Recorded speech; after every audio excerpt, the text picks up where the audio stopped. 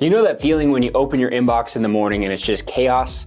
Meeting invites, follow-ups, quick questions, and before you even start working, half your day's already gone. Well, imagine if you had an executive assistant sitting beside you, not a human one, but an AI one that reviewed your schedule, prioritized what mattered, and even drafted responses to help you get ahead before your first cup of coffee. Now, I know what you're thinking. But no, we're not talking about that AI. We don't have to write a better resume today. This is actually something that you can do with Microsoft Copilot if you know how to use scheduled prompts. Most people open Outlook and react. They let their day happen to them, but what if your AI could proactively brief you every morning, help you prioritize your task, and prep you for your meetings automatically? That's what I started testing this month. I set up scheduled prompts in Copilot that act like a virtual assistant, pinging me at specific times of the day with context-aware questions and summaries. So in today's video, I'm going to show you how to set up these scheduled prompts and some of the prompts that I leverage each day to maximize my productivity. Let's go ahead and dive in.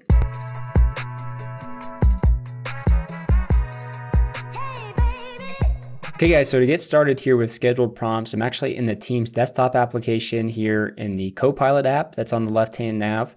You can also be in a web browser going to office.com, which will redirect you to their new site, but it'll default into the chat experience, which is where you can set these up. Now, when you think about this, you want to think about a prompt that you might want to use on a daily basis or on a weekly basis.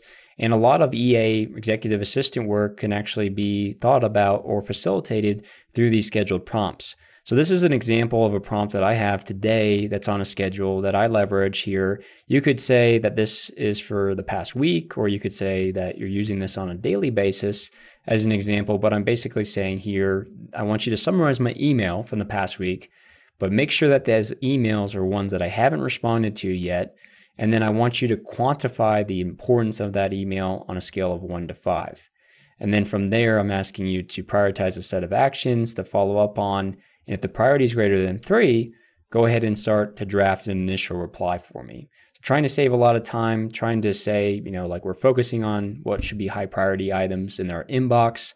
I could probably give it a few more bullets of contextual information to help it decipher what is important to me, but I wanted to see what it would do naturally as part of this. So I'm also like to use the GPT-5 model. Microsoft just announced that they're going to make this the default model, so that'll be helpful. But let's go ahead and run this and just see what comes back. Okay, so we're back here, and you'll notice that it reasoned for 27 seconds using the reasoning in GPT-5, and then it gives me this focus triage of the last 7 days in email that I don't appear to have responded to yet. And then it notes here, because Outlook Search doesn't have expose a definitive reply to flag, we prioritize unread messages and threads where I did not see recent outbound reply from you. So it's using some additional context there, helpful to actually understand what it's doing. But these emails, I would say, are largely, contextual in the sense of the same format that you would see every time. Importance, 5 out of 5 in the sense of why it matters. Time sensitive, more of an executive summary here. And then a draft reply. I'd be transparent in saying, based on my experience so far, the draft replies are hit or miss, with the amount of usefulness in them. But it is helpful when they are successful, because then I don't actually have to type all that out and I can quickly just run through this. So the big importance here to me was being able to batch my time in the sense of responding to these emails, and maybe do that twice a day versus reacting to emails that are coming through my inbox all day long, which many of us out there might be doing today. Now, I'm graying out some information here for the sake of privacy, but you'll notice that it's nice in the sense that it's referencing and gives you deep links to these emails that you can go in and take a look at further. You have the consistent format, and then again, those draft replies that hopefully can use to start to speed up this type of process. Now, if I want to go ahead and make this a scheduled prompt, we can scroll back up as I've done here to when you originally just sent over the prompt.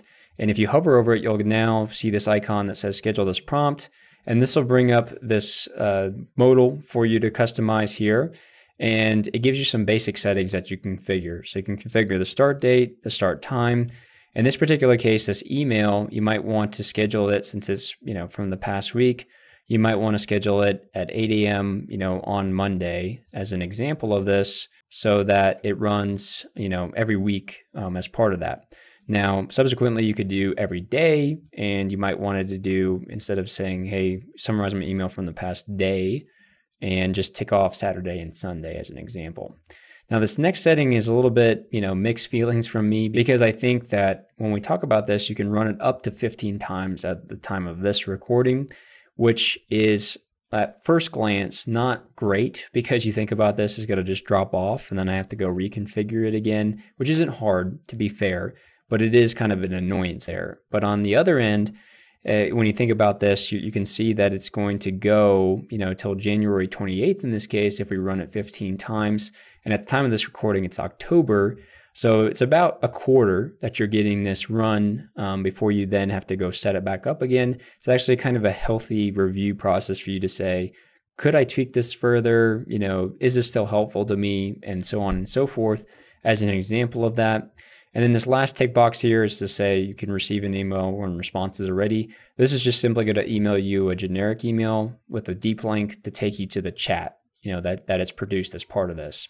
So I can actually go in here and click on save.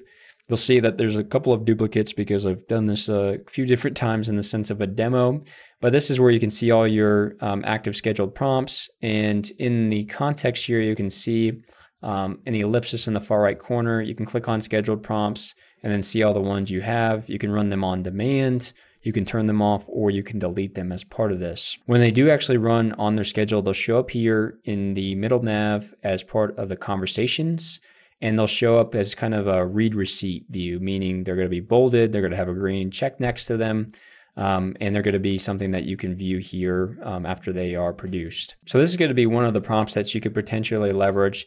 This is another example that I have running right now. To be fair, this is a prompt that I saw actually in another creator's video that I thought was good, tried it out, produced great results. So you can't discredit, a great prompt when you see it.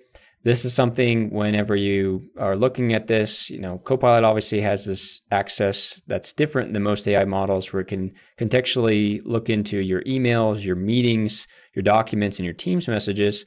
So there should be a lot of powerful things that you can do with that.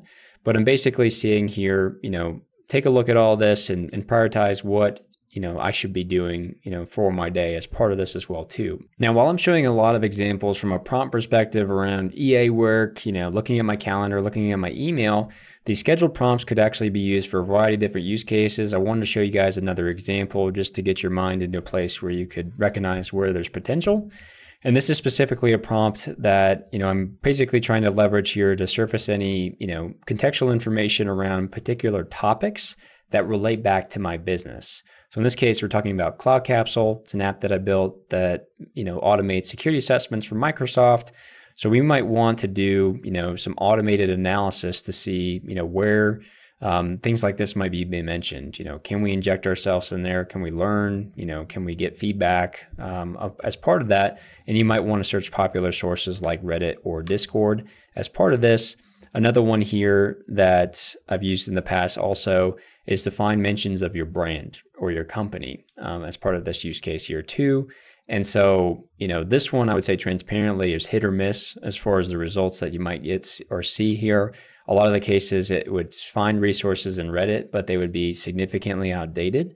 As an example of that, where if you're running this on a weekly or monthly basis, that would be something you'd want to see more real time.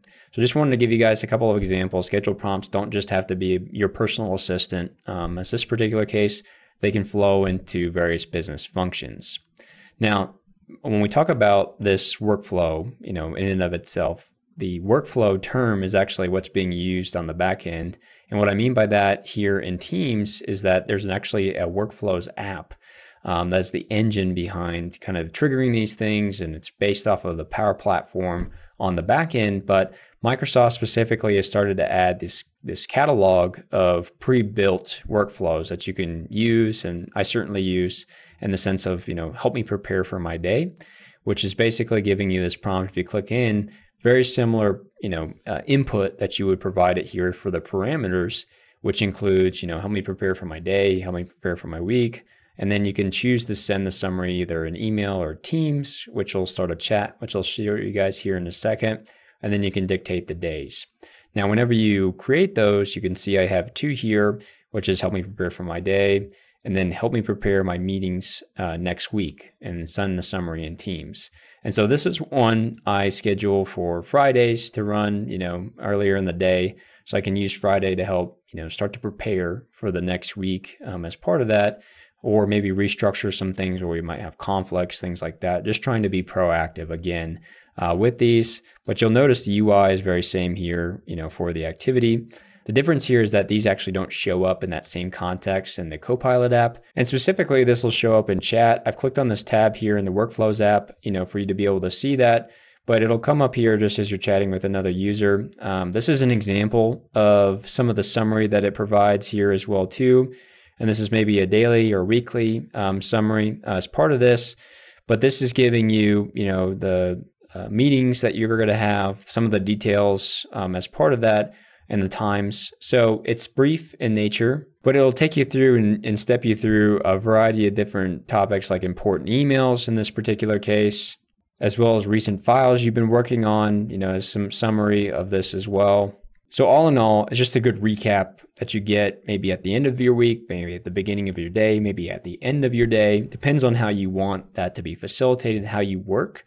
I find it's helpful to recap my day and recap, everything going into the next week, just to stay on top of things, because as we all have, hectic calendars, hectic schedules that come up. Okay guys, that's everything I had for you today. If you want to make Copilot actually work for you, stop treating it like a chatbot and start treating it like an assistant. My challenge to you guys this week is to create your own 2 scheduled prompts and see how they work in your environment. If you guys want the prompts that I leverage in this video, be sure to check out my blog post in the video description. Otherwise, I'll see you guys next week.